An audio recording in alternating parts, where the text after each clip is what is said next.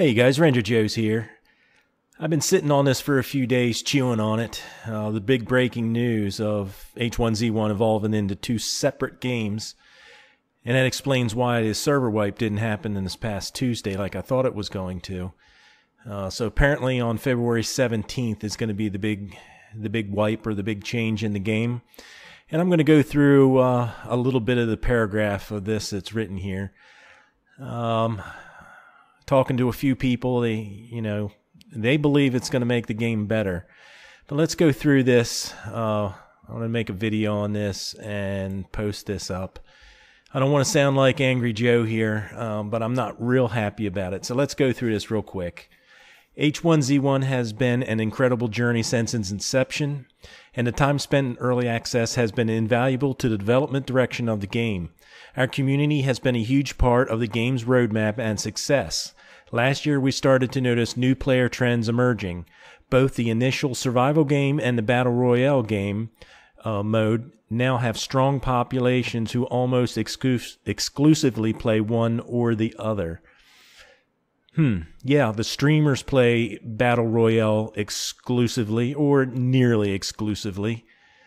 And then others play the survival game. I don't see that. I've played both. I tend to jump back and forth from time to time, and I would expect most players do that.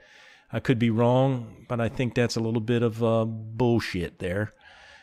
The more we develop this game with you, our community, the more we realize that in order to fully support both aspects of H1Z1 and their respective players, we needed to make them their own standalone games supported by their own dedicated development teams. Doesn't say anything about increasing any development teams. It says they're splitting the development teams. Many players in the community have been discussing splitting the game, and we've heard you loud and clear. We want to make sure we give both titles the support they need and deserve to truly flourish. It sounds a little sketchy to me. I haven't heard any players in the community discussing splitting the game. Not that it hasn't happened, but I don't see the big deal. We have one launcher to go to either one. We've decided to do just that. They're excited to announce that the survival game will now be called H1Z1 Just Survive, with a renewed focus on truly delivering a persistent open-world zombie survival experience where scavenging, crafting, and base building are the difference between life and death. Through in-game feedback as well as discussions on Reddit, Steam, and Twitter, our community has been influential to us in arriving at this decision. H1Z1 family is growing, and we can't wait to see what is in store for the H1Z1 franchise in the future. H1Z1 has been out for over a year, and I know that they have to wipe servers from time to time. My experience is every time there's a wipe, especially in the last, I'd say 4, 5, maybe 6 months, there are continually less people playing the survival game.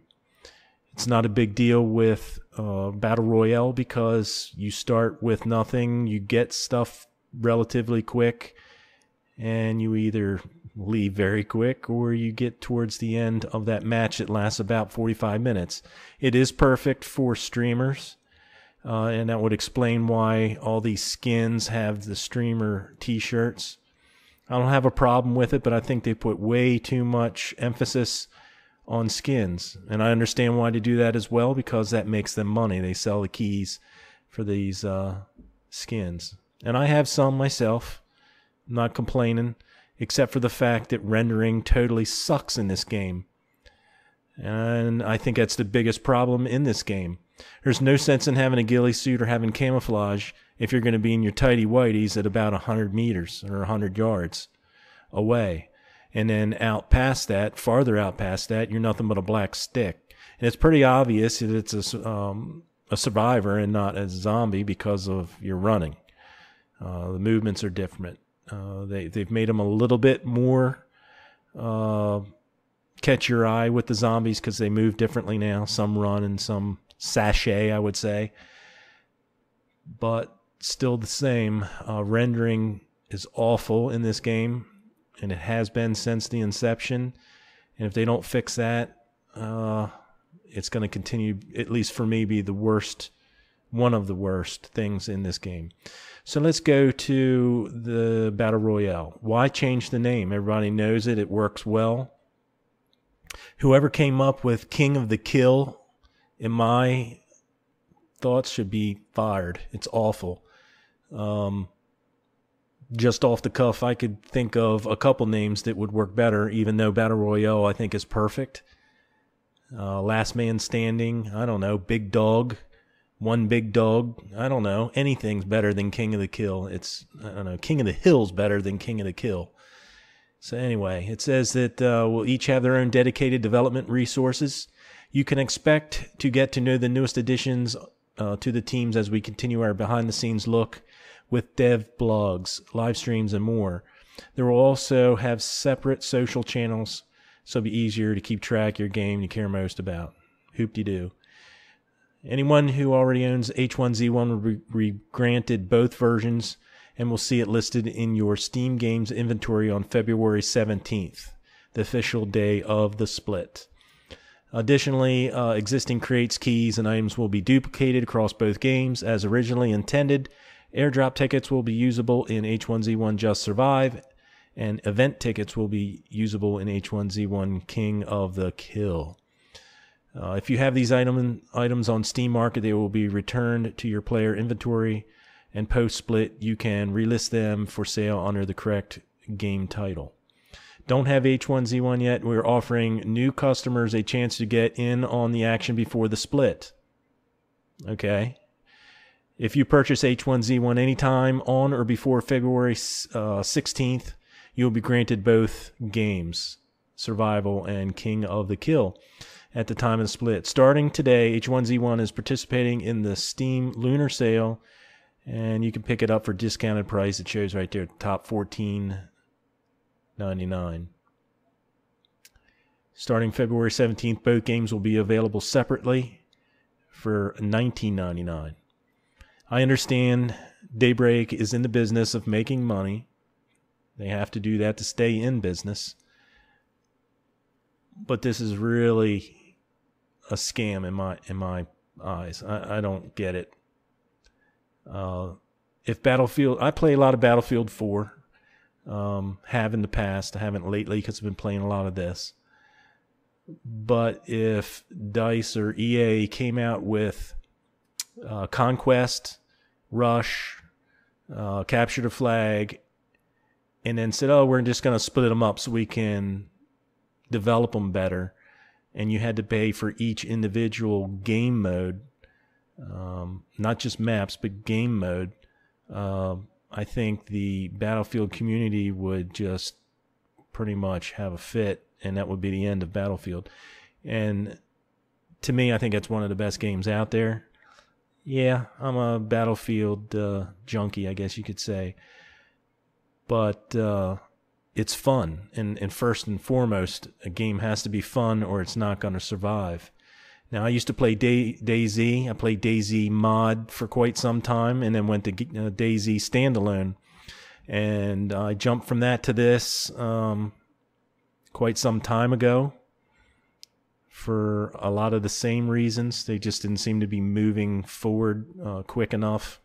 They were just rolling along with this alpha experience, and I wasn't happy about it. But it's possible I could be going back to DayZ. So here you have it. There's some questions, some Q&A on here, and some different things. And I don't want to sound like Angry Joe, but I am not happy about this because I don't see it making the game better. I see where survival mode is going to be left to wither because that's not going to make the money that is making for Battle Royale or this King of the Kill. And I think that's what they're putting all their emphasis in. There's so many things that they could do better in this game. I was working, I'll probably put a video out on it in the next few days, maybe this week, close to the wipe or to the split here on the 17th. Putting down ground tampers. Something as simple as putting down ground tampers and getting them to be flush up to one another, you know, to butt up against one another and be nice and smooth is ridiculously hard. There's no reason why if you put 2, 3, 4, I don't care, I was putting 9 down, that they don't snap together and be flush. No reason whatsoever. That should be one of the things that worked months ago, and that is not very good in this game. And like I stated earlier, the rendering is just terrible. Not just for zombies, but for players as well. So there you have it. I don't want to rant too long on this. I'm not happy about it, but it's coming apparently. And I guess we should have expected some big changes, being that they got a new boss here just a few weeks ago. So there you have it. H1Z1 evolving into 2 games.